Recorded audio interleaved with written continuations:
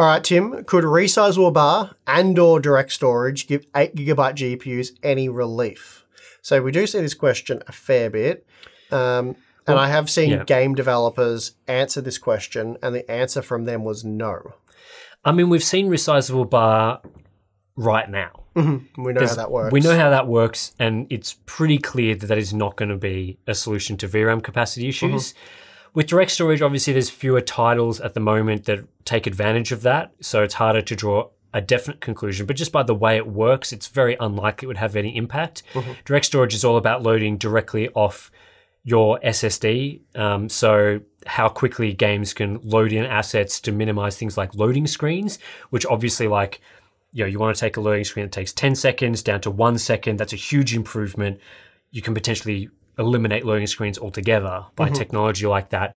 But we're talking about like 10 seconds versus 1 second. With VRAM, you're talking about millisecond levels of loading. Yep. And huge amounts of data. On top of that, always the issue as to why low capacity of VRAM has such an impact on games is that all those assets are being stored with a high bandwidth to the GPU.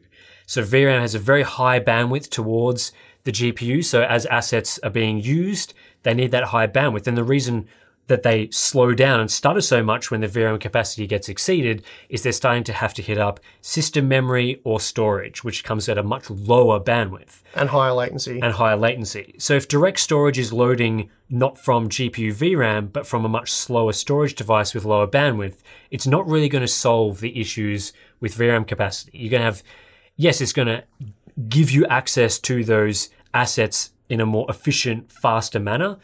A lot of that is due to, decompression. A lot of games are very inefficient with the way they decompress assets from storage.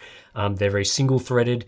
Direct storage improves that by doing a lot of the work on the GPU, so assets can be decompressed a lot more quickly, which then improves loading times. But it doesn't allow those, texture assets stored in VRAM to be accessed at the same speed from storage. It's just physically not possible for that to happen. The storage interface is nowhere near as fast as the GDDR6 interface, which is, again, why we have tiered storage. Because if direct storage was the solution, you would just plug your M.2 drive in and you wouldn't bother with any VRAM at all. You would just have 2 terabytes of super fast access, but unfortunately that's not the way it works. Yeah, the problem with the 4060 series is that with the 128-bit wide memory bus and the 17 gigabits per second memory, you're ending up with memory bandwidth of around 280 gigabytes per second, which is slow by GPU to local memory standards. And how fast, is your storage? Like 10 gigabytes per second would be PCIe one of the fastest SSDs of all time. Yeah, so it's technically not possible when you think about it like that. And high-end GPUs, you're looking at well over 500 gigabytes per second of memory bandwidth, and we've had HBM that does over a terabyte. So. And that's what they need for things like loading textures and loading assets. If you're needing to access that memory every single frame, access that data, then you can't be, you can't be using the latency and storage, the bandwidth, of storage devices. So short answer, no. That's right.